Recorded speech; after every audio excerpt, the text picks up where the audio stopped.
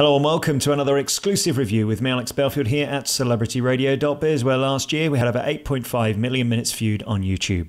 This week we visit An American in Paris at the Dominion Theatre in London's West End. Winner of 4 Tony Awards, American in Paris opened at the West End Dominion Theatre on March 4th, 2017. Having stole the hearts of New York and Paris with universal 5-star reviews, this retelling of the 1951 MGM classic has had much hype prior to opening in London. Sadly for me, despite the incredibly talented 5-star cast offering a perfect performance, this music and dance production doesn't work in the enormous Dominion Theatre.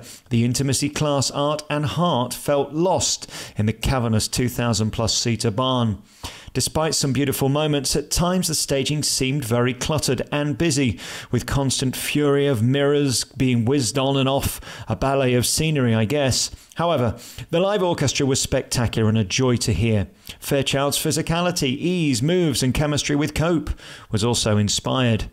With a huge company of over 50 actors, this show is perfect for an older and dance crowd. But for me, it was just a 3.5-star musical disappointment. I wanted to love it. This musical is set in Paris and tells the story of Gerry Mulligan, an American GI trying to make it as a painter in post-war Paris. Robert Fairchild, who plays Gerry, is a stunning dancer and has a terrific charisma and magnetic stage presence.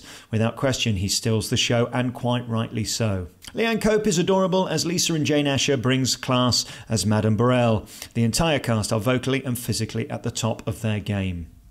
With music by Gershwin, you get timeless classics like I Got Rhythm, I Build a Stairway to Paradise, The Man I Love, They Can't Take That Away From Me, and Swonderful.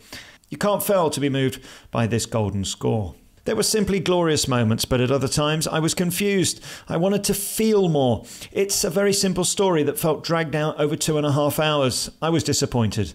This musical felt dated from my perspective, which was surprising considering the clever visuals and 2017 staging. The choreography in places is sensational and delivered with precision by a superb cast. Not for me, but if you like vintage MGM and dance, you'll, seemingly like everyone else, love An American in Paris. You've been listening to another review by me, Alex Belfield, here at CelebrityRadio.biz, where last year we had over 8.5 million minutes viewed. You can check out all of our hundreds of interviews and reviews at www.celebrityradio.biz. Ta-da!